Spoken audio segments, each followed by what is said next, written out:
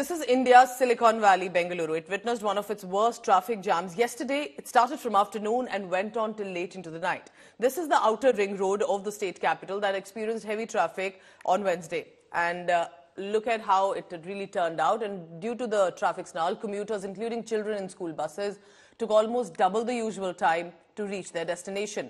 According to traffic police, ORR witnessed traffic snarls throughout the day. The office goers were stuck for almost 3 hours right there on the street to either reach the workplace or specifically when they left from it. Officials have cited multiple factors behind this. That one, there was a bandh, remember, that was called by the farmers a day before yesterday. Long weekend coming up. There has been rainfall, there has been waterlogging in parts of it. There are some other reasons that are also being cited.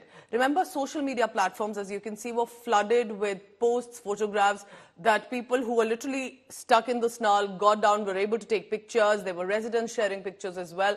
But they were also mocking. They were also stating that this is supposed to be one of the better cities of the country. And look how it turned out. And of course, it's led to political showdown.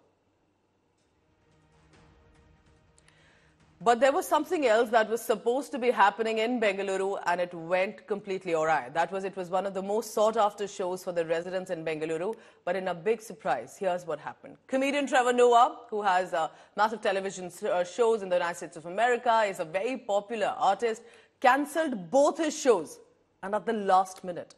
It all began first when there were massive traffic snarls at the Tech Hub Outer Ring Road that delayed Trevor Noah by 20 minutes. It was followed by a sound system that appeared to just not work. That made the comedian inaudible to the audience, as he's put out a statement too. There were apparently no air conditioners at the venue for the audience too. The event organizers scrambled to fix the issues before a fuming Trevor Noah chose to cancel both the shows instead, while people had already started to gather. In a statement put out on social media, Trevor Noah said his hand was forced to cancel both shows due to technical reason. He's apologized to his fans while promising a full refund as well. Not just that, Trevor Noah expressed dismay that this has never happened to him before any of the shows that he's been a part of. Dismayed fans waited months for the tickets to the show. Remember, many scrambled to sell off theirs on the internet after they were stuck in the traffic over 2 to 3 hours. And the ones who eventually managed to reach were told the show is not happening. Trevor Noah's show was scheduled in Bengaluru for today and tomorrow, and unfortunately this particular show, which was organized at Manfo Convention Center, has been cancelled due to technical reasons. According to Trevor, this particular show was cancelled because the organizers did not have proper equipment, especially a sound system at this particular area, and which has also resulted where the audience couldn't enjoy the comedies as well as the show which was being planned by Trevor. As we speak now, we are trying to enter the area where this particular show was organized. As of now, it is around 10:30 p.m. in the night. Everybody have left, and most of them have traveled close to 2 to 3 hours, and many of them even traveled from other parts of the country and reached Bengaluru to witness this particular show. And unfortunately, this particular show was cancelled. This is Sagai Raj reporting for India Today, Bengaluru.